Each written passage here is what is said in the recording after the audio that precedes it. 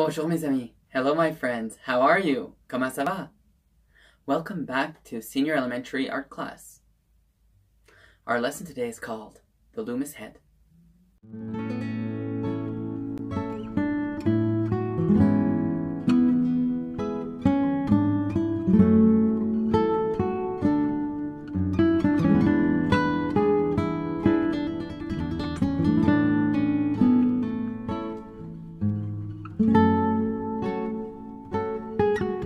For today's lesson, you will need a piece of watercolor paper, a graphite pencil, an eraser, and a ruler. Today we're talking about the Loomis method.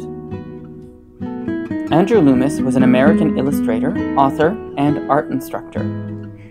His commercial work was featured prominently in advertising and magazines. However, Loomis is best known as author of a series of instructional art books, printed throughout the 20th century and have recently been reprinted for the 21st century. Long after his death, Loomis's realistic style has continued to influence many artists, including me. The Loomis method refers to the mathematical style which Loomis employed when drawing the human figure. He developed a structure method that aligned every feature through dividing simple, three-dimensional shapes and using these divisions to measure the precise size of each element and the space in between. This technique ensures a quick and accurate production of the figure. Today, we're going to start with the Loomis Head. This piece is called Goodbye Summer. It's a painting by J.C. Leyendecker, done back in 1934. If we were to divide the head into two shapes, what parts of the head do you think they would be?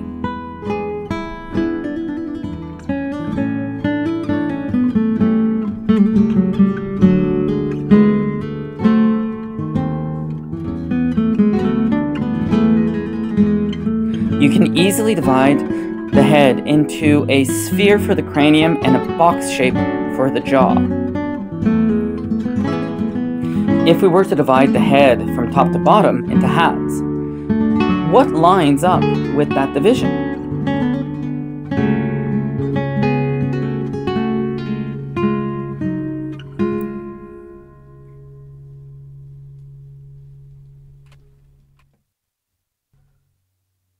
The eyes line up perfectly in the center of the head.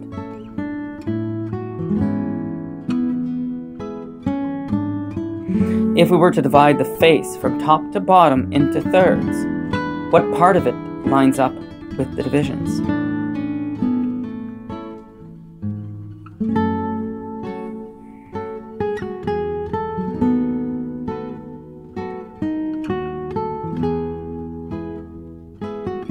The first third lines up with our eyebrows, and the second third actually lines up with the bottom of our nose.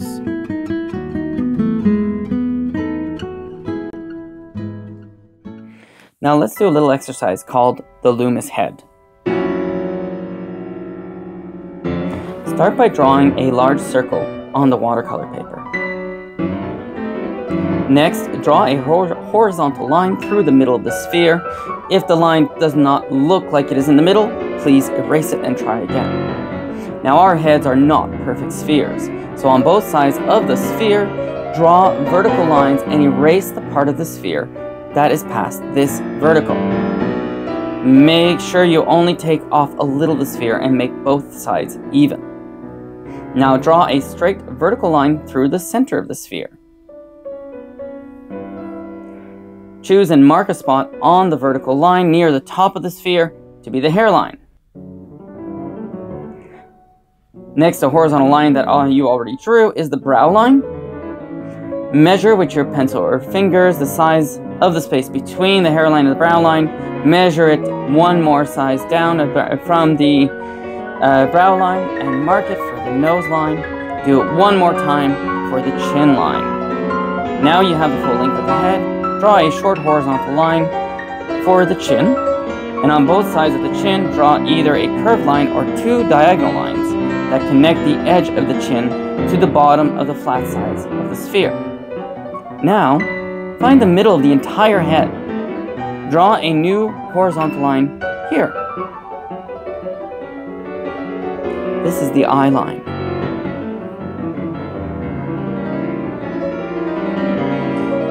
Now find the spot that is halfway between the nose line and the chin line and mark it. This is the bottom of the mouth.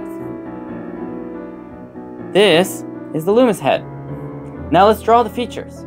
Draw the eyes on the eye line. Try to make them the same size and make the space between them the same size.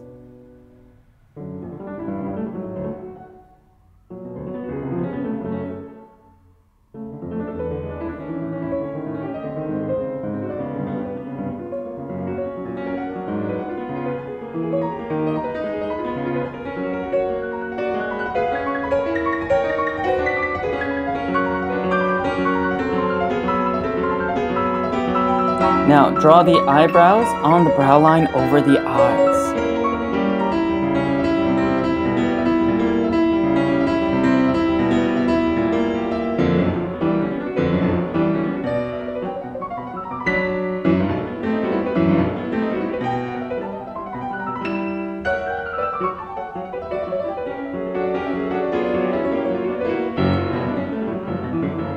Next, draw the nose. The bottom of the nose lines up with the nose line, but the bridge of a nose actually starts between the eyes.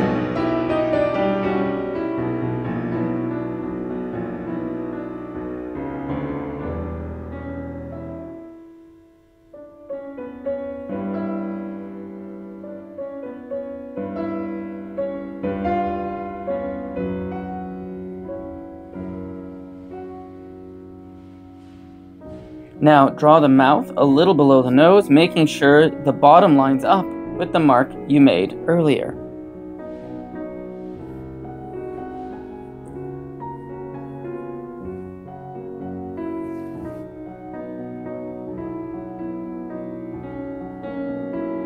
Now, draw the ears on the sides of the head.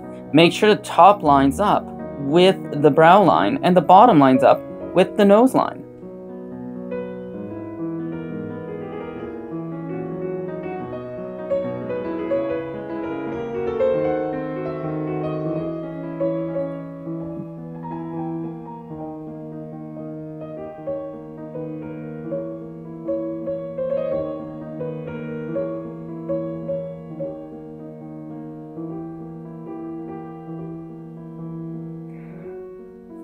Now you can draw in the hair starting at the hairline.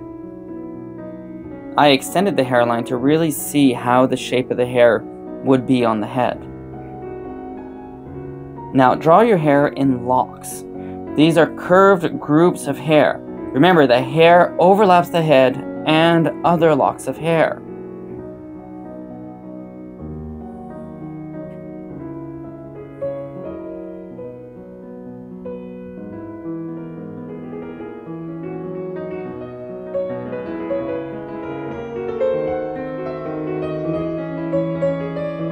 Now the last thing is draw the neck. It comes from behind the head near the bottom of the ears and gets a little wider at the bottom.